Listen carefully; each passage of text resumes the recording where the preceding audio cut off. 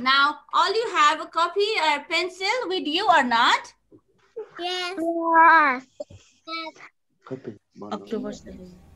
R K shark. Okay, shark. Now we have another water animal here. Look. Which animal is this? Octopus. It's a smiley octopus, right? It's a happy octopus. Look. It is smiling, right?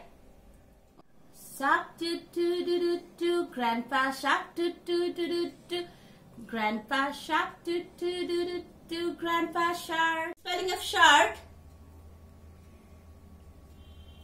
जस्तो draw गर्ने अनि colour गर्ने अनि पिक्चरको name अनि animals name पढ्ने है. We have another.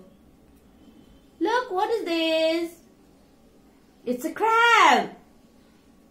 It's a crab. Shivania. C-R-A-B, crab. It's a crab. Crab, yes. Shrubia.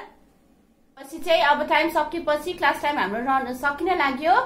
हजुरले राम्रोसँग लेख्नुहोस् कपीमा. फ्रेन्डहरुले जस्तै गरेर राम्रोसँग लेखिदियो. ओके, आज हामीले वाटर एनिमल्सहरु पढ्यौ. हजुरहरुले कपीमा पनि सारिसियो है वाटर एनिमल है. अब आज हजुरको काम, म अहिले पछि यो पिक्चर्सहरु सबै फोटो क्लिक गरेर पठाउँछु. हजुरहरुले पिक्चर ड्रा पनि गर्ने हस्. हजुरलाई जस्तो आउँछ त्यस्तो ड्रा गर्ने अनि कलर गर्ने अनि पिक्चरको नेम अनि एनिमल्स नेम पढ्ने है. भोलि चाहिँ हजुरहरुले मैले एनिमलको नेम भन्दाखेरि हजुरहरुले लेख्नु पर्छ. हस् हस्. Okay. Okay. Okay. Okay, all of you. Okay. Okay. Okay. And how is your class? हजुरहरुलाई कस्तो लाग्यो आफ्नो क्लास? आजको हाम्रो अनलाइन क्लास कस्तो लाग्यो? Did you enjoy or not? Yeah. Yes. Enjoy. Okay, are you all happy with your class? Happy with your class? Yes? Okay. Read out these spellings, okay? Spellings of water animals. Has? हजुरहरुले घरमा बस्ने पढ्ने अनि त्यसपछि I will send you the pictures है. अनि try to draw these pictures घरमा आज. Has? Has? Okay. Okay? Okay. Okay, all of you? Okay. Okay. Okay, we will see you tomorrow at the same time, 8 a.m. Okay? Till then, goodbye. Have a good day. Love you all. Love you.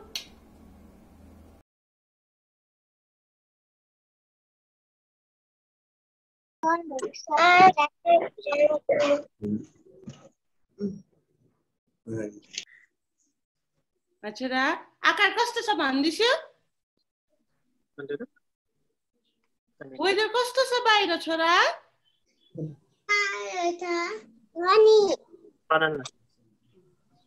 कस्तो छ छोरा? सन्नी छ. Good morning छोरी. Good morning. सिमरन good morning. छोरी नबोलेको ल. Good morning. Good morning. Good morning छोरी. How are you?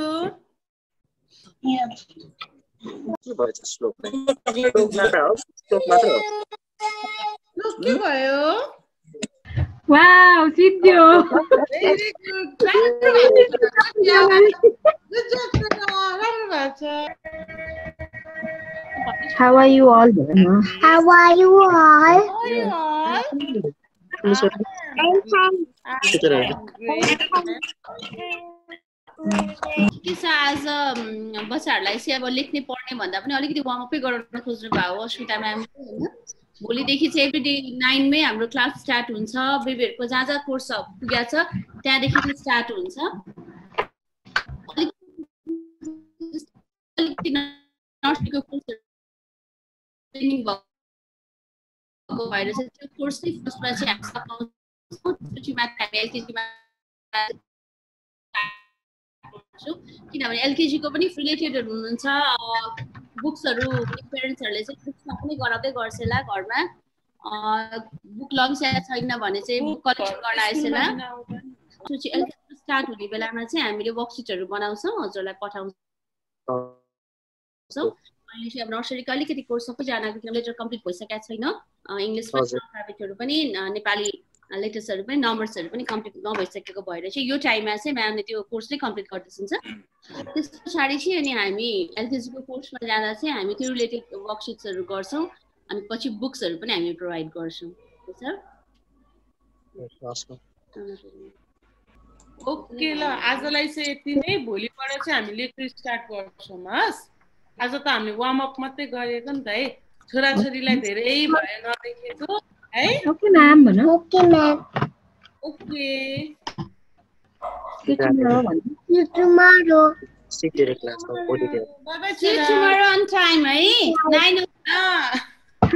on time भन We will see you on time, right? 9. Yes, I will be on time भन I am on time Be on time, Riz.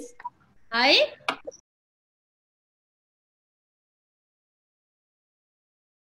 पेनहरु को हुनुहुँदो रहेछ भाइ Kelung. Ani?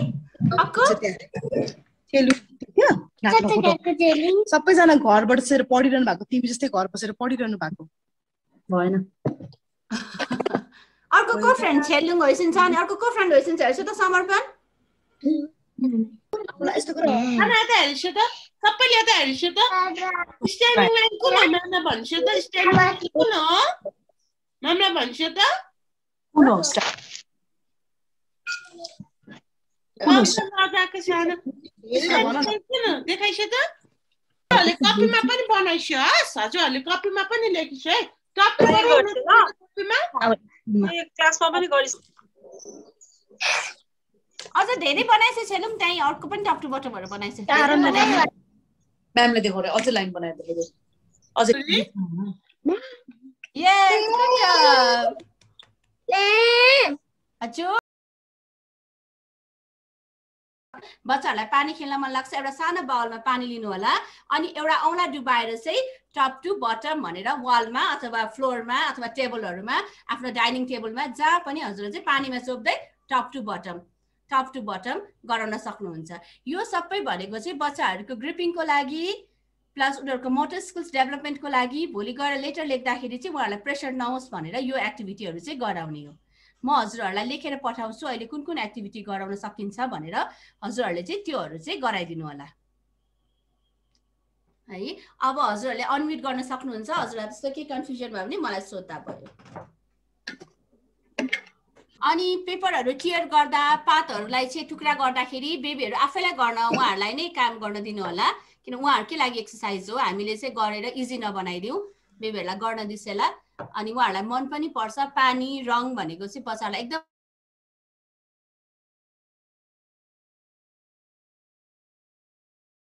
मलाई यो 3-4 वटा वर्कहरु चाहिँ गराएर भाइबरकै ग्रुपमा पठाइदिसेला नाम लेखेर अनि जहिले पनि वर्क गराउँदा हजुरहरूले प्लिज डे डेट अनि बेबीको नेम मेन्सन गर्नु होला है डेट लेखिदिनु होला अनि आजको डेट डे अनि त्यसपछि बेबीको नेम मेन्सन गरेर चाहिँ पठाइदिन्छु है अनि एक्टिभिटी जति पनि गर्नुहुन्छ बेबीहरूले घरमा त्यो सबै एक्टिभिटिजहरूलाई चाहिँ एकदम जतनका साथ राखिदिनु होला पछि स्कुल ओपन भएपछि चाहिँ हजुरहरूले सबमिट गर्नुपर्ने हुन्छ